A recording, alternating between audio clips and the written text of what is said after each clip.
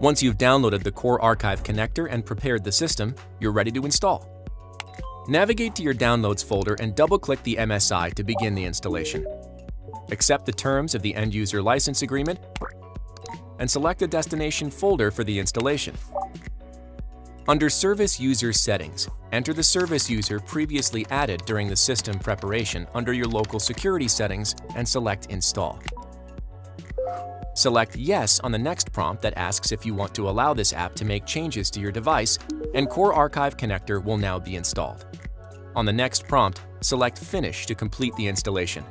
Now the software is installed, but it needs to be configured, which we will review in our next video.